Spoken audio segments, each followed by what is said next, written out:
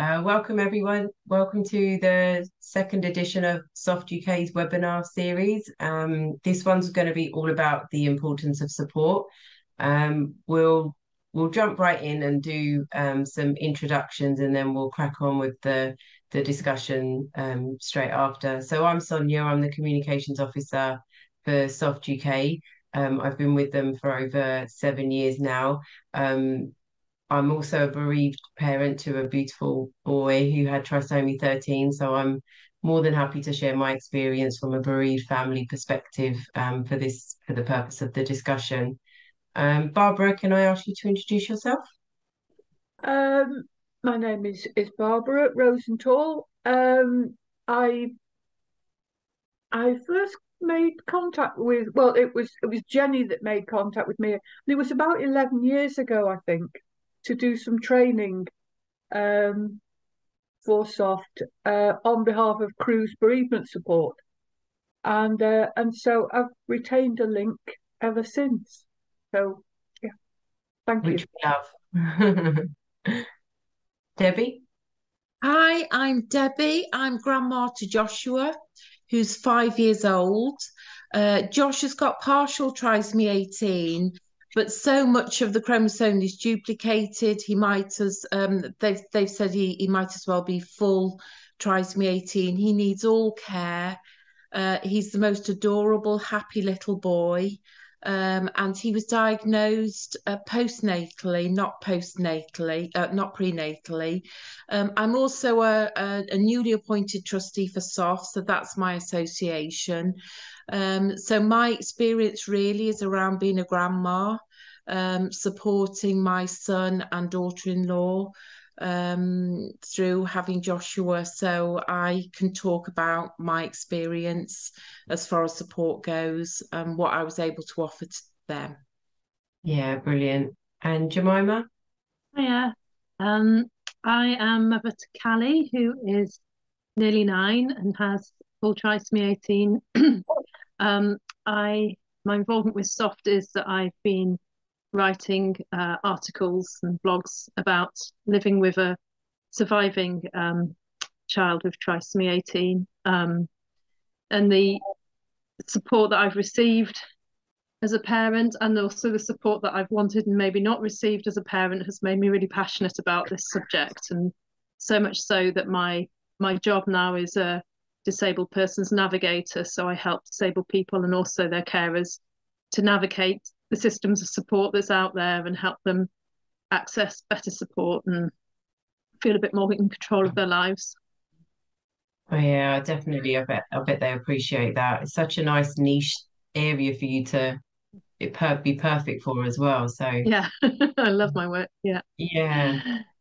So let's kick off with the first discussion point. What sort of support system do would you describe families have around them when making, I'm saying decisions, but I'd also like to say choices, which I think is slightly different, but just as equally important to bring up. What support system do you think families have or go through when being sort of put in front of this sort of scenario experience for themselves? Um, so I think that building up a support network is part of the work of finding yourself on this journey, wherever your journey starts and ends, and that's very different for different parents. So for a parent like myself, I feel like a lot of my work has been building up the right kind of support, creating the right kind of relationships with professionals, and with figuring out which friends are able to support me, which sadly isn't everyone, and it's not always their fault. But you know, when you find yourself in a situation which is very unique, it can feel quite lonely, and it can take time to figure out who's going to be there for you. So I always feel for people that are very new to this, that actually they may not even know what their support network is or what good support feels like to begin with. When we were starting out, we thought we were getting good support when we were kind of convinced to sign a do not resuscitate plan for Callie, which actually wasn't good advice and was well-meaning but not good support. And now 8 years later, we feel like we're much more in an informed place to know what good support feels like, if that makes sense. Yeah, well, yeah. Following on from that, what would you how would you describe good support to look like or feel like, or would you say it comes over time once you've been through a bit of it yourself? Oh, I I mean, oh, sorry.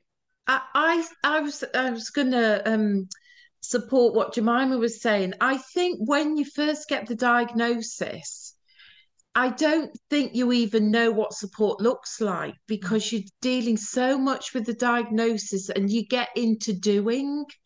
There's Yeah. all the practical things, of understanding what the diagnosis means. If the baby's poorly, it's dealing with, all those issues around will my, child survive or not.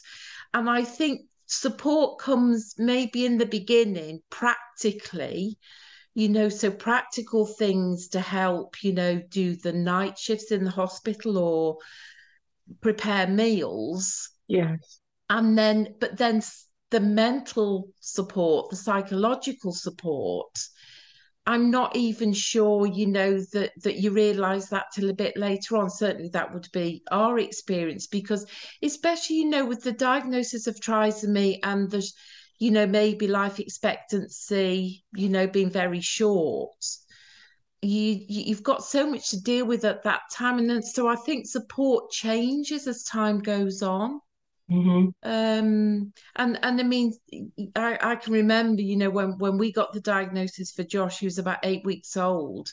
And I can remember us sitting New Year's Eve, we got the diagnosis and just saying, how can I best support you? Because you just don't know. But not everybody would feel able to ask that Yeah. or know what that looks like. Or, Jemima, you mentioned about not getting the support that you might have got, because I think people who you might think support you don't know how to do it. So there's no rule, is there? I think it's something that you feel your way through.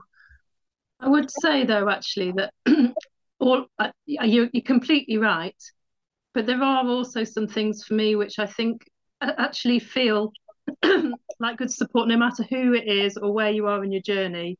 And so from a professional perspective, good support for me feels like when the professional wants to work collaboratively with you, when they want to listen to you, when you feel like they've got enough time for you, when they take the time to learn your name and you're not just mum or dad or Yeah. grandma, when you feel like they see you for the person that you are, all of this kind of empathy and time and seeing you as a holistic unit, as a family, not just as a pregnant belly or a diagnosis, or all of that stuff, no matter where you are in your journey, that stuff often feels really nurturing. And that can come from any professional. I remember just after Callie was born and everyone was telling us not to expect very much, we went to see the GP and he was the first person. It was like, well, she might surprise you. And then he gave us his personal mobile number and he was like, just call me if you need anything. And, and that was, do you know what, that for us, that was like, it was like a ray of light. It was like the first brick of what has become a really good support network. The first person that was prepared to go that extra mile. And in those early weeks we rang him for some really ridiculous things because we were new parents as well, and we didn't know whether what she was doing was dying or teething. It's kind of those professionals are just worth their weight in gold, I think. And then when you start thinking about friends, it's those friends and those family members that can actually just sit there with your despair, that don't just try and bright side you, or at least this, or well, those people that they're not always trying to come up with solutions. They're the ones that that can just be with the kind of full depth and trauma of the diagnosis. And did you help them with those conversations, Jemima? Or was that something they just did naturally? What do you mean? Did I help? So the people who you most appreciated the support from, the ones who sat with you, did you say to them that would best help me, or did they just knew that would be the best support? I think those people just knew. And when I thought about it afterwards, you're always going to get that kind of support from another parent or maybe from another grandparent, because they get it, they've been there. But then there were certain friends where I felt all right being with them and being with Callie and being with my emotions. And afterwards I realised a lot of them had been through something big in their life.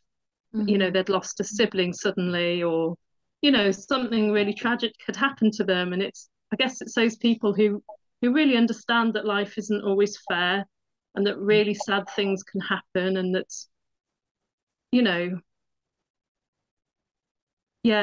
matter, you can't keep a baby alive just by loving them always. That those people who've actually had that understanding, they're often the ones that are your kind of your best friends in those early days, particularly.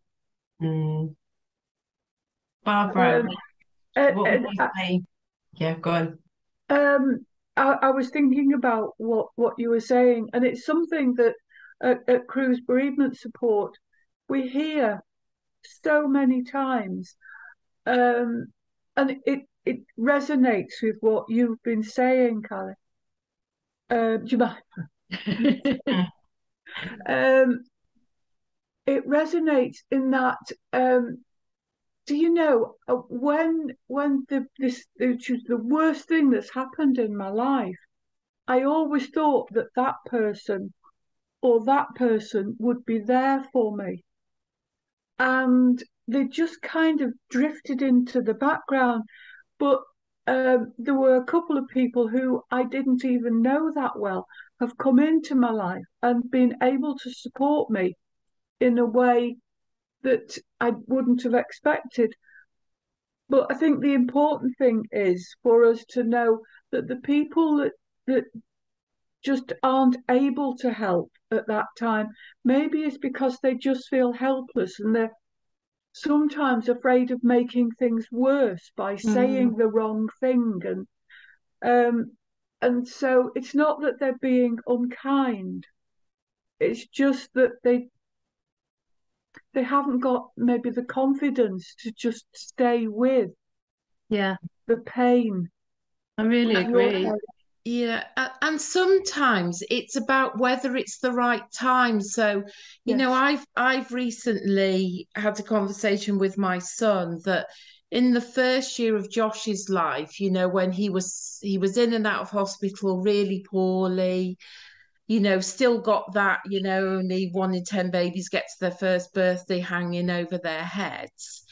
I could see mentally he was struggling. But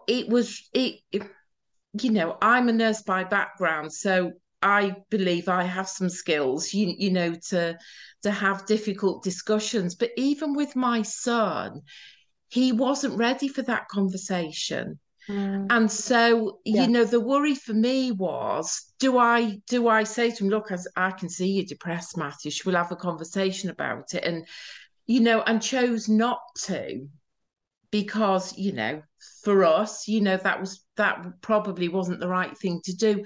But Josh is 5 now, we've had a conversation, and Matthew says I recognize it, but he couldn't have discussed it at that time. So sometimes it's about, you mentioned it, didn't you, Sonia? When did you know support was right? And like I say, support changes, I think, and sometimes you just have to time your moments. And it might be that people can see it, and A, they don't feel able to do it, or B, they think maybe it's not the right time. There are no right or wrong answers, are there? No, and I No. think different support is helpful for different types of people, especially men and women. Mm. That's probably another good point to raise. What kind of support did you find useful for yourself, but your partner might not have, or your son might not have, but you Mm. thought it could help them because it helped you, but it wouldn't have made the difference Mm. at all because, like you said, the timing might not have been right, or it's not that kind of support they need. Mm. Yeah. For example, I took counselling about a year later, which helped me when people stopped talking about my son to me, but I still needed that outlet. So I found counselling very helpful a little bit later on, where I just wanted an hour a week to myself, just to say his name in a room and talk about everything I remember about him, and then just shut the door on it and carry on day-to-day life. But my husband just didn't feel like counseling did anything for him. Men like not talkers. Mm. He took that sort of approach and he just wanted to like move on. And I think his support came from like doing things. So, better that he would do something for the charity or raise money Mm. to actively do something like that to help his sort of process through it. Um, Jemima, have you felt this difference between how you and your partner have taken support? Yeah, I think so. Kind of similarly, but I just feel as a generalization, it is often women who are able to kind of network. And within a couple of months, I had two or three really close contacts who are still good friends who had children, Mm, a couple of years older than Callie. It happened so quickly and so naturally for me. And before long, I had people who could get it. And mm, my partner's never really done that. I don't feel like that would have been the right thing for him. He needed to go out and be by himself actually. Um, yeah. so sometimes I used to go to the hospice for the weekend with Alba or in Calais or just with Callie before Alba was born, and he would go out and spend the weekend by himself, and that was what he needed. But I think it's if it's lonely being a mum, I think it can be even more lonely. Yeah. But I don't know. I just think that a lot of women, not all, but a lot of women will just, yeah, I think a make lot of sense. It makes sense of things by building a community around them and having people Mm. to talk to. And I think where the dads always feel like they need to be the ones supporting the mums or take that role on Oh, yes. instantaneously, it doesn't necessarily have to be that way. Like, no, I people agree. want to be there for them as well. And how do you sort of change that sort of narrative so that they can, be as they want to be in that moment as well and ask for the mm, support and help that they want to do as well and not feel like they shouldn't be able to do it. Very much so, because so often, and I know we've mentioned this before, so often it is one parent and usually the father that feels that I have to be the strong one. I have to keep this family going. I have to, but who supports them? Mm, And it can be quite difficult for them to reach out and say, I'm really struggling. I'm really struggling this week, or I just don't know. But interestingly, because I've been with Cruise Bereavement Support for nearly 30 years, but I've actually had more male clients than female clients, which is interesting because there is um, well, women find it easier to talk about their emotions. Maybe that is the case, but men still have to do if they if they want to do, if they mm, feel ready to. That has to be the right time for them, mm, and and for a place that they can go and kind of maybe dump all of their stuff and then just close that door and then go on and get on with go on, get on with their life. They can leave all of that there. Yeah. I think my husband went in, so we were all grieving. Everybody goes through the grieving Yeah. process, don't they? But my husband was in there struggling to accept the diagnosis and dismissing what we'd been told, and was very, I think he felt that he was being supportive by being really positive, that Josh wouldn't be as bad as everybody said he was going to be. And I struggled with that because but I think that was the way he dealt with it, and the support that he gave was by being positive. Mm. Which was, like I say, I was worried because I thought he's been overly optimistic and this is a really bleak picture. So it's like we said, everybody responds differently, don't they, and give support in different ways. And certainly, we all went into the doing, at least practically you feel as if you doing something to help. Yeah. Because dealing with the emotions is really difficult. Yes. As a supporter of, as someone who supported someone in the process, who did you go to? Who did you turn to support you when you had difficult days about dealing with it with Josh? And So I so I don't, well, I think, when you were talking about support coming from places you didn't expect it, actually, so I've got two brothers and two sisters, and it was my brother who rang me up, who was just, I don't know, he was just amazing. And again, I did not expect that from my brother. And I think he was the one where I could share my hopes and fears. But some nights, Sonia, I just sat at the kitchen table and wept. Everybody had gone to bed. And again, I think because I don't know, whether it's, part of your nurse, and I don't know whether it's you are a parent, you have to be strong for your children. So was feeling, I can't show Matthew and Katie, how upset I am because I need to be strong for them. But I would say, thinking about it, because my husband was, oh, it's going to be okay. So I couldn't really speak to him about it because he didn't want to hear that. Yeah. So I think, mainly it was my brother, which wasn't unexpected. Now you've asked me that question. I hadn't really thought about it. I got friends at work, as well, but in the main, it was my brother. Yeah, I think my mum did the same. She lent on her brother, which was interesting. Mm, But it comes unexpectedly, I think, as well. Like you said, Jemima, like some people you thought would be good with the situation was not. You never knew you were going to be in the situation in the yeah. first place. So how do you know how people? But I agree. I think people that have been through some kind of trauma seem to gravitate more towards you about your situation because they've definitely had some sort of part to play in that, and they know exactly what that means and what you And probably need at the time. it's sad how many friendships are impacted. How people Yes. people often come away very angry with friends or family, and they're feeling let down. Yes. Yeah. And it's really sad. It's something you see all the time.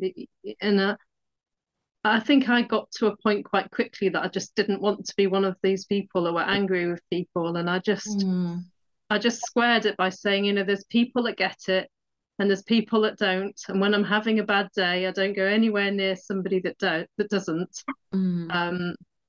We've all got friends that just say really insensitive things. Yes. And I'll just hang out with them, or I'll reduce contact with them until I feel strong. And I'll just stick with the people that I feel good around, and I'm not going to blame anyone, because I don't know if I would have been a good support if this had happened to my sister or it happened to my friend. When I look back on friends that had babies a lot earlier than me, I look back and think, God, I had no idea what they were managing, and that's just a completely healthy baby, So I feel like I can't be cross with people because I don't think I would have been any better. Yes. It's a very healthy way to be, isn't it? Yes, Yeah. absolutely. I just don't want, Absolutely. yeah. And I Yeah. think what you said about, the support from healthcare professionals, I know for Matthew and Katie, it was the paediatrician, like the GP, here's my number, anything you're worried about, give me a ring. And if you've got somebody like that, it is that massive support, isn't it? Yeah. And what wasn't supportive was the number of healthcare professionals that were coming, the appointments. There was no joined up or coordination. And, Yeah. the Yeah. OT, the physio, the Yeah. health visitor, the social worker, all coming to the house asking the same questions. Yeah. And I know it was one of the things that, because Katie was on maternity leave, that stressed her out more than anything was the constant repeating of what was the matter with Josh, because you're just reliving it all every time you're having to repeat it to somebody. And it definitely wasn't supportive. What would have been more supportive is if there had been one key worker who would have coordinated everything. That was incredibly stressful. And Katie's written Joshua's story, hasn't she, for Soft? And that's one of the things that she says, the no coordination, the number of appointments that you're expected to get to, really doesn't help, especially, that if you've got other children as well, that you're trying to, manage all that. And sometimes it's so hard to get these appointments that you just think, I don't want to be stressed when I'm there, and it's not so helpful as well. I mean, it's a very good point, and I guess Jemima, as you're still sort of doing it, what sort of support have you found has been good from a professional advisor? You mentioned when they listen and when they see you all as a holistic unit, but was there anything specific in the support that they offered that you found that was actually quite useful or quite valuable? Well, I mean, I've always say to new parents that like part of the work is just building up those professionals that you really trust. Mm.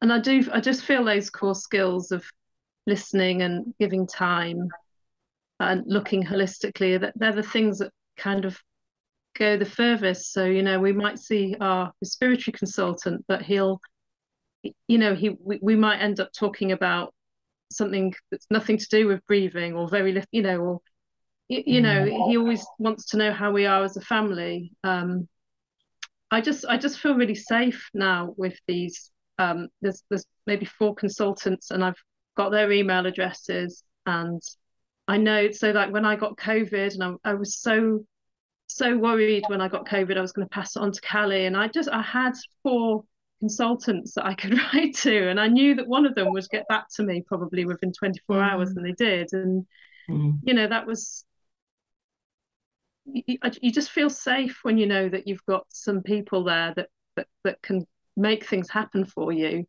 Yeah.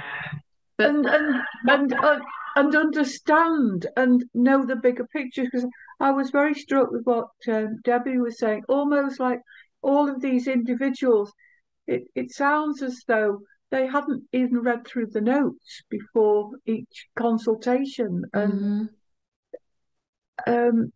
yeah,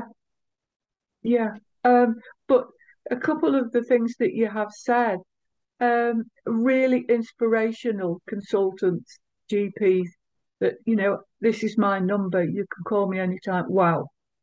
there's something about trusting you. It's like they're teaching us to fly. They know that whilst we're learning to fly, we might need to contact them.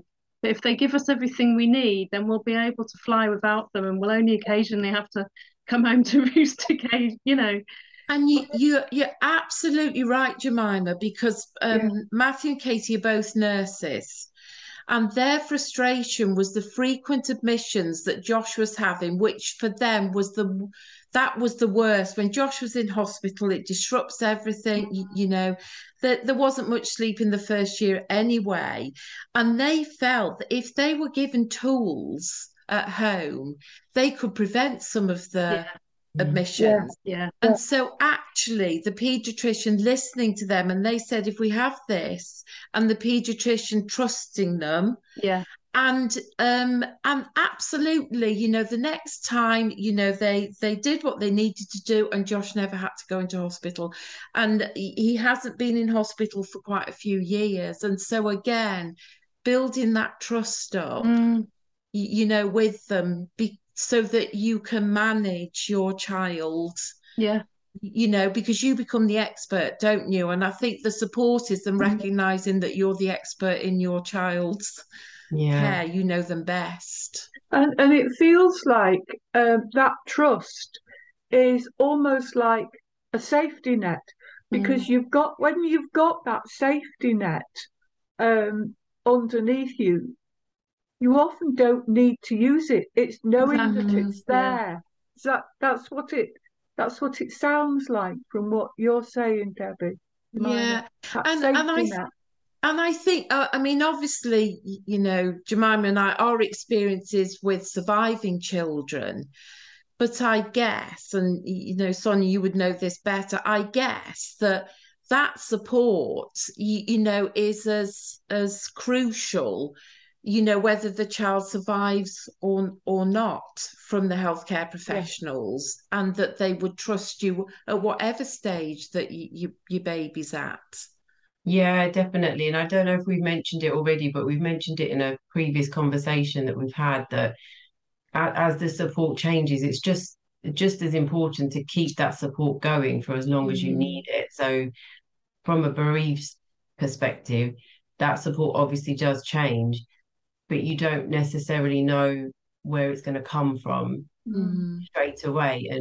And just as you have, Jemima, built good relationships, I built good relationships more so after, with some of the nurses that sort of got attached to my son, and they just wanted to keep in touch with us and see how we get on. And I sort of wanted to as well, because you spend so much time with them in, it could be little, but a very intense period, and it's the most important period of your life. So anyone that you can connect yourself with, you do. And if they're willing to stay in your life, then by all means they're welcome to. And you want to keep that sort of relationship with them. And it is just a different, I think, as a bereaved parent, you're living it every day. So it's a process every day. And much like Jemima, like one day it'll be better, one day it won't. And you lean on that different type of support as you need it and when you need it. And I think the other thing that we haven't mentioned is the support from the soft community, isn't there? Because certainly, you know, once we got Josh's diagnosis, you know, I went into research overload.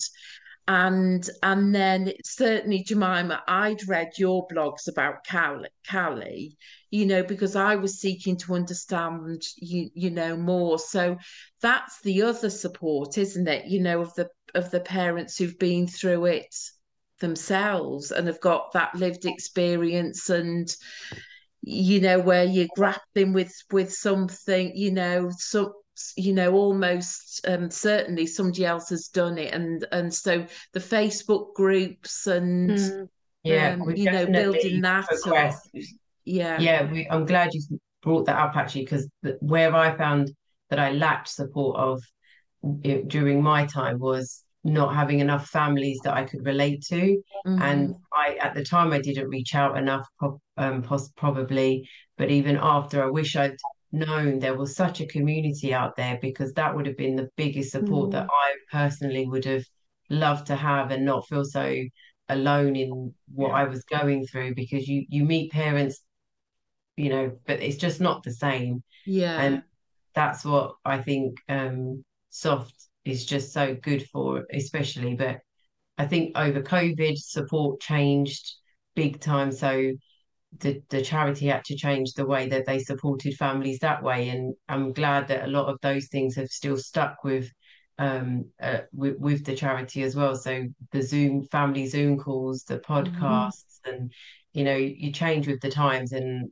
they seem to be so popular, and they're not going anywhere. So it's a good way of reaching out to different types of parents as well. So not every you're not doing a general call. Everyone can speak to someone who they can relate to instantly about and ask specific questions, and not have to be mindful of other people's sort of situations at the same time. I But guess also, no, sorry. go on, Barbara. No, you go. No, I was just thinking because that was one of the things from lockdown. I mean, before lockdown, I mean, I don't know about yourselves, but I didn't even really know about Zoom. And the fact that,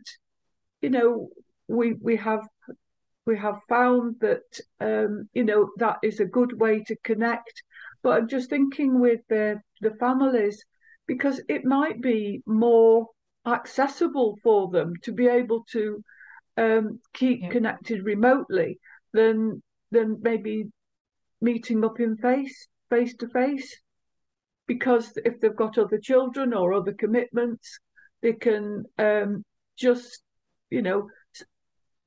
allocate an hour here to keep connected and talking to people, listening to people, and knowing, yes, you get it, don't you? You've been to a similar place, yeah, but building up other relationships with other parents who are on a similar journey is it's so important. That the two women that I'm closest to, I check in with them all the time, and in fact, one of them's just sent me a message tonight. How are you doing? And and she's been my mentor. Like I wouldn't have survived without her. And and her child passed away last year. Oh. And she was even my mentor through that somehow. I kind of travelled that road with her, and I felt even then she was helping me along my pathway. And there's nobody else on earth that could have done that for me. And I hope that I was a good support for her as well. And there's a lot of sadness around having close friendships with other families, but they're the ones that get it more than anything. And there's nothing like it. And you only need to have one other family that you can connect with, and you don't feel so alone, and you've always got someone you can turn to. Absolutely. And I mean, Edwards and Patau syndrome are not that well known still in the wider society, and so you're able to be speaking to people who get it, who understand, and that, because when you were saying that, Jemima, it just felt like that the two of you were just there linked to each other, and were able to just be there for each other. You can't fix it, you can't make it better, but you can be there. That was the thing. She, in those few days when I just felt like I knew exactly how she felt, and I think, and I don't know if anyone else would have been able to give her that in the same way. It's incredible, really, and it's part of the stuff that's wonderful about this life that we have with our children. It's obviously so sad, but it's also like that kind of connection is part of what makes the whole thing such an incredible, I don't even know what the words are really, but community. It's so enriching to be able to meet people and connect on that level.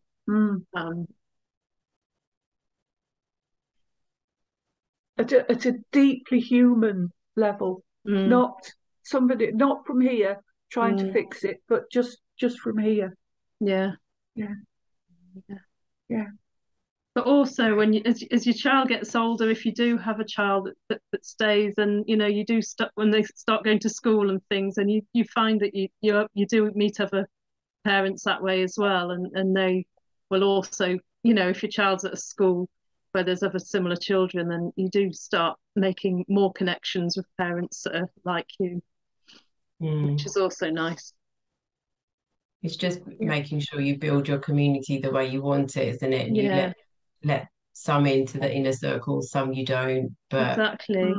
It's just nice to know that you're not the only one going through it, and you've got other people to lean on professionally and personally, I think. Mm. Mm. I think that's a nice ending to the really nice discussion. I had so many questions, but we sort of answered them as we were talking, which is really, really nice. I just like sort of looked down and thought, well, I don't know what else we could talk about it for a lot longer, but I think we touched on some really, really good points, and hopefully other families that listen to this will find it just as useful as I did. So thank you all for joining us, and yeah, I hope you still stay in touch with Soft.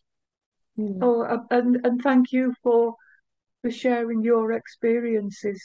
You know, because like you say, Sonia, this is so important for other parents, for other maybe siblings to be able to it's not, we're not on our own. Yeah. So thank you for inviting me. Thank you.